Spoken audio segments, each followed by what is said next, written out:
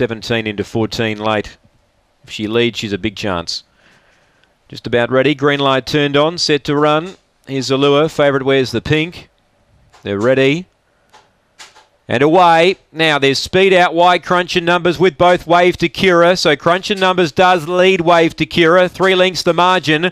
3 back in the field then to Emily Avenue. Running on now was Wild Soul. Around the outside Magical Strike. Then Bessie Bell. Oz Dazzler last. Leader is Crunch and Numbers. Wave to Cura trying hard in second. 3 lengths away. But Crunch and Numbers will defeat Wave to Cura. Good run by her. Third Wild Soul and fourth might be Emily Avenue.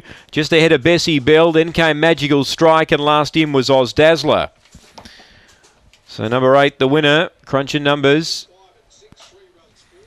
8, the winner. 5, second, Wave to Cura. 6 is third. And that's Wild Soul. Wild Soul gets third. 3 gets fourth. And that is Emily Avenue. So the favourite just began too well for them out wide. Was able to cross over and lead. Wave to Cura began better. That was her third run back, so she's nearing peak fitness. She's one to follow in the coming weeks. 6 third, 3 fourth, 22.53 the gallop. And it's 4 1/4 by 3, 4 1/4 by 3, 22.53 the time. Favourite gets in. It's about the second favourite that's saluted today.